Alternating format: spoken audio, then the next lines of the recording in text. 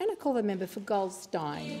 Thank you, Deputy Speaker. Deputy Speaker, I rise to support this important motion moved by my good friend, the member for Mackellar, because Labor should not be holding vital medicines hostage and turning Australia's wharves into battlefields during the COVID-19 crisis. With the complicit silence of federal Labor, the Maritime Union of Australia has been leveraging the COVID crisis to run industrial action at ports in Melbourne, Sydney, Brisbane and Fremantle. Under the cover of pay rise strike action, the MUA is refusing to unload containers of vital medicines. At the beginning of October, it was estimated over 100,000 containers were already caught up in the disruption. 38 ships were also facing delays to their berthing schedule. This meaningless chaos is creating additional expenses for Australian importers and exporters who are already suffering under the COVID recession.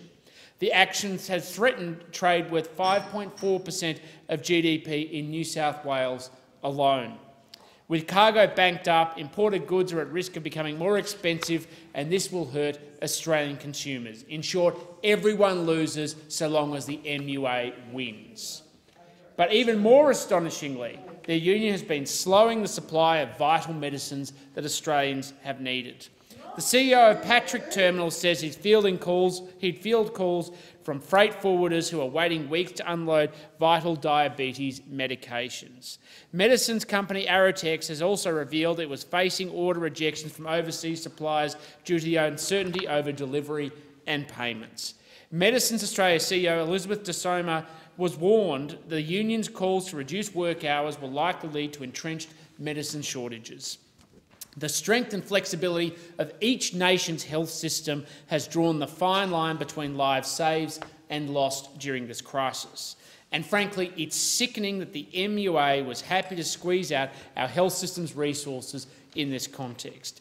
During the pandemic, Australians have made all sorts of sacrifices to protect their neighbours from COVID-19.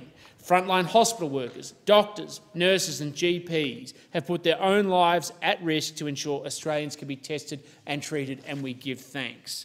We would expect that so many other people could do similar things. Business owners have shut their doors to stop the virus spreading. Many, tragically, will never open again. Workers in hospitality, retail, tourism and other sectors have lost their jobs, many forced onto welfare for the first time in their lives. Young Australians have sacrificed months of schooling and time with their friends. Victorians have surrendered their freedoms and their mental well-being through a long and painful winter in lockdown.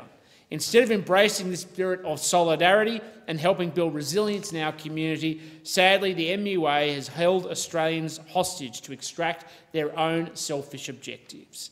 While the union demands its pay rise, other Australians are dealing with the realities of COVID-19 in lost jobs and collapsed businesses. Now is the time that we should be backing our fellow Australians, not pursuing selfish, sectional, self-interested concerns which only hurt the broader community. Sadly, of course, this is not the first time that unions have done exactly this type of action and undermined our nation in a time of crisis. Historian Hal Kolbach has described how union action during World War II undermined food and ammunition supplies to Australian troops facing the Japanese in New Guinea.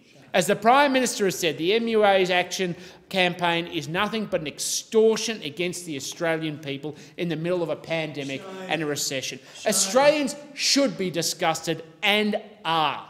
Even the union itself is quietly ashamed of their own conduct. Rather than taking ownership for the disruption and delays, it has told false tales of faulty equipment and poor executive management. So far, the Labor Party has been silent in condemning this despicable action and runs interference for it in this parliament. They are complicit. If they had any concern for anything other than their own careers and their own puppet masters, the Leader of the Opposition and his apparatchiks would have the courage to stand up and condemn this despicable behaviour.